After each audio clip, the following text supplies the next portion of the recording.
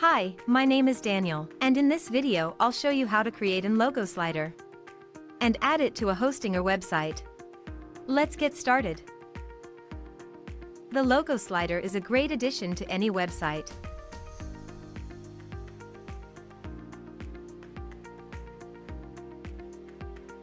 To start, enter Common Ninja website.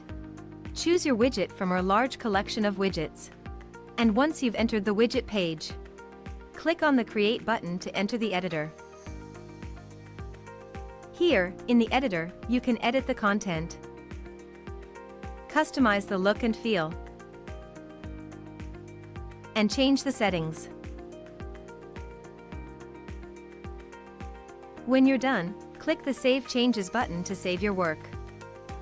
If you don't have an account on Common Ninja yet, you'll have to register first. When you're ready to add the widget to your website, go back to the dashboard. Now, on the dashboard, you'll see the widget you've created. Click on the Add to Website button. In the window that opens, copy the code and close the window.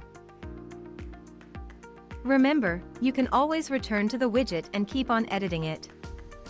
Now let's head to the Hostinger website editor. In the Hostinger editor, click on Add Elements. And in the Elements panel, select the embed code. Drag it and place it on the page. Now, move and position it to wherever you wish. Expand the code element so it will fit the widget's content.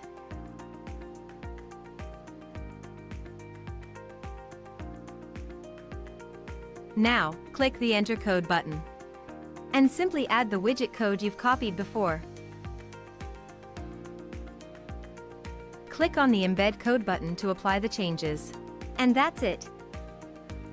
Now, the logo slider will show on your website.